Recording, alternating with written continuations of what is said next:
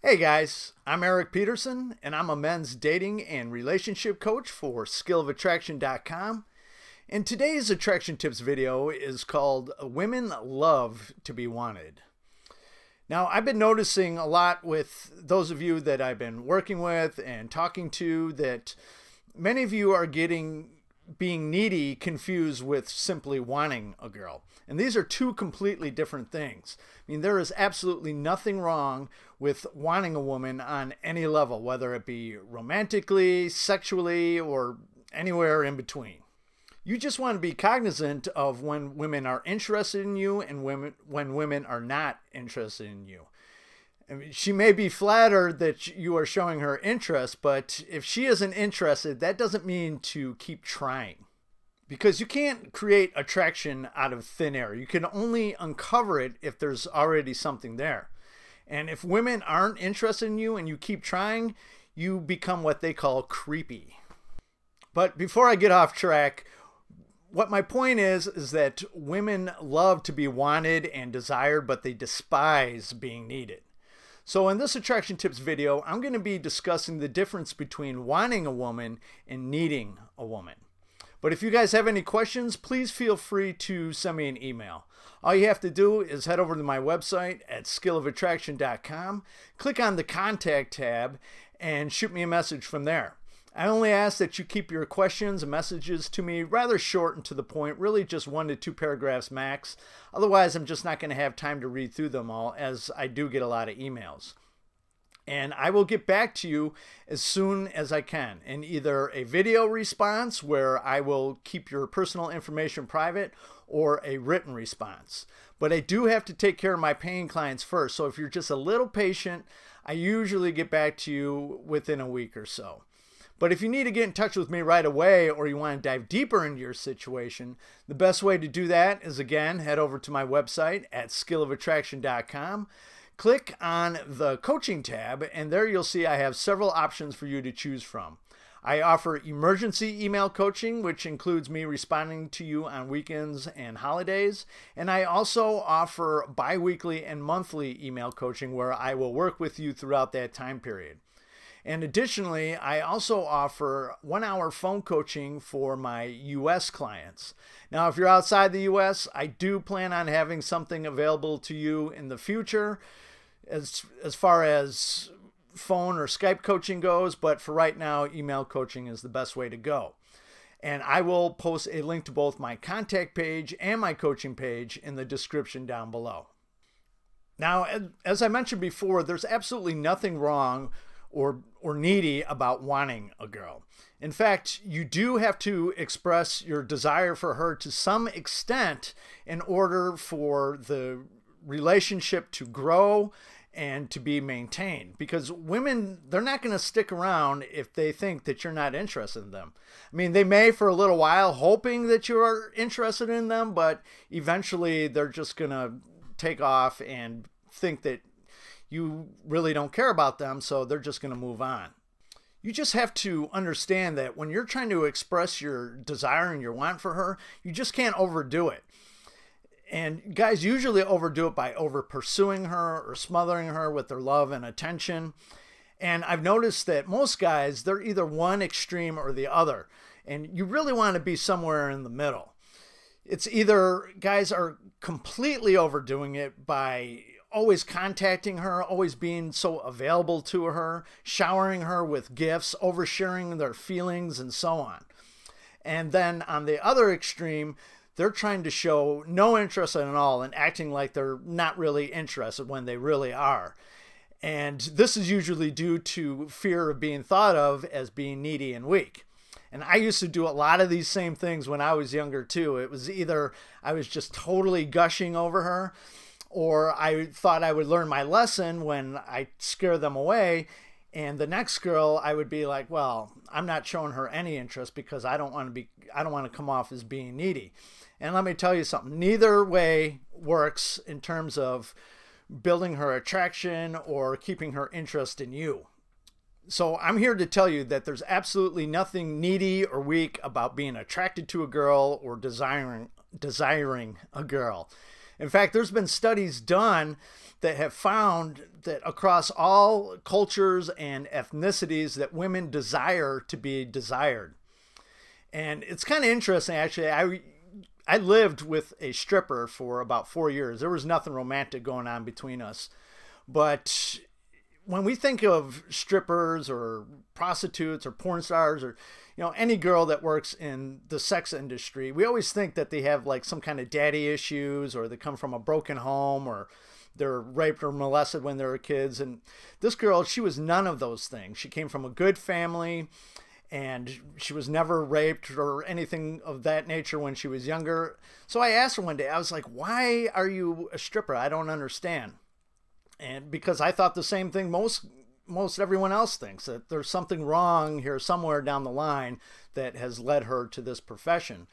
And she told me, she was like, Erik, you know what it is I just love all these men, their eyes on me and all the attention I get. And I'm on stage and they're all looking at me, just practically drooling by looking at my body. And she was turned on by that. Of course, that's just one example, but it does back up my point of me saying that women just love to be desired. And I'm sure since every woman is a little different, I'm sure that desire to be desired varies on different levels depending on the girl. On the other hand, women despise being needed by a man. In fact, needy men is probably, if not the biggest, one of the biggest turnoffs for women. And the reason why is because it communicates to her that you're not confident without her. I mean, it's really easy to be confident when a girl is just totally enamored by you and in love with you, can't keep her hands off of you, is always calling you, just showers you with attention and affection. I mean, you feel like you're on top of the world. But for most men, as soon as she pulls away a little bit, or all of a sudden isn't showing the same amount of attention, they freak out, and all of a sudden they get very insecure, sometimes jealous and possessive, and this just scares women away. It just sends them running for the hills. I mean, women want a man that is confident and happy and driven with or without her, because this communicates to her that you have a higher value. You're all these things no matter if she's in your life or not.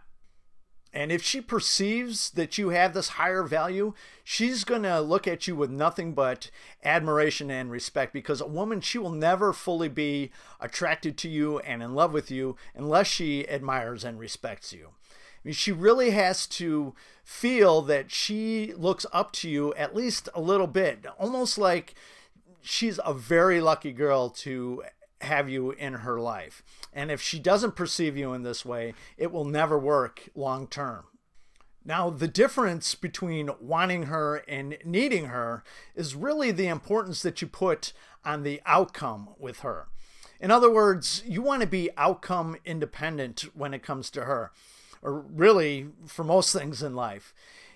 And this just means you're not attached to an outcome. No matter what happens, you're going to be fine either way. If you're attached to an outcome, this is really where you become needy. As an example, say that you tell your girl that you love her and she doesn't say it in return, and this upsets you. Well, this is a sign that you're attached to an outcome. Otherwise, you wouldn't have gotten upset. You didn't really tell her that you love her because you felt it necessarily. You said it more because you wanted to hear it in return. And that's needy. It's especially needy if you're vocal about why you're upset.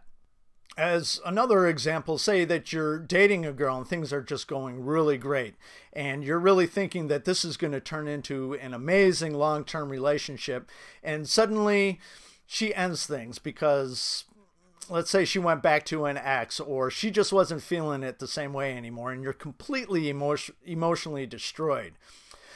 Again, this is because you were attached to an outcome. You had expectations that this was going to turn into this amazing long-term relationship, and it didn't work out that way. And this is where men become angry and resentful and depressed. Had you not had those kinds of expectations, you wouldn't be nearly as emotional about the situation. And it really doesn't matter if you're just upset on the inside. I mean, obviously being upset on the inside is way better than, screaming at her or crying or breaking furniture or whatever the case may be. But the idea is to train yourself not to be attached to an outcome. And this is by no means easy. I mean, this is all about your self-confidence and knowing your worth. And it's not going to be something that you could change overnight. But it is very important to train yourself not to be attached to outcomes. I mean, sure, there are going to be some expectations in a relationship.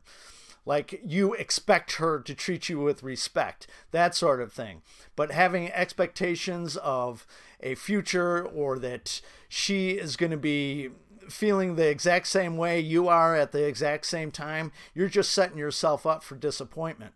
And really, this all goes back to what I say in many, many of my videos is you need to be focusing on yourself first, focusing on your purpose in life and your happiness first. Doesn't mean that you're not trying to make your girl happy, which is important, but you need to think of your own happiness first. I think the saying goes, you can't pour from an empty cup, which means that you have to be happy first before you can make anyone else happy. Now, of course, this doesn't mean that you're not going to be bummed if the woman you love chooses someone else over you, or she doesn't meet your expectations on some level. But it does mean that if something like this happens, you're not going to just completely fall apart. You're going to be fine either way, because you know you're a good guy, and you know you're going to find someone else, and you know you're going to be just fine, because why not? You're a catch. And that's all there is to it. And this is really the difference between wanting a woman and needing a woman. So if you guys have found this video helpful, or any of my videos helpful, I would really appreciate a thumbs up, and for you to share it with any of your friends and family. And I'd also really appreciate it if you hit that subscribe button down below and tick that little bell symbol next to it so you get real-time notifications of when I upload new videos. And in the description down below, not only will I have a link to both my contact page and my coaching page, but I will also have a link to PayPal if you deem this video worthy of a donation. So that's it for this video. I'll catch you guys on the next one. Have a good one. Bye-bye.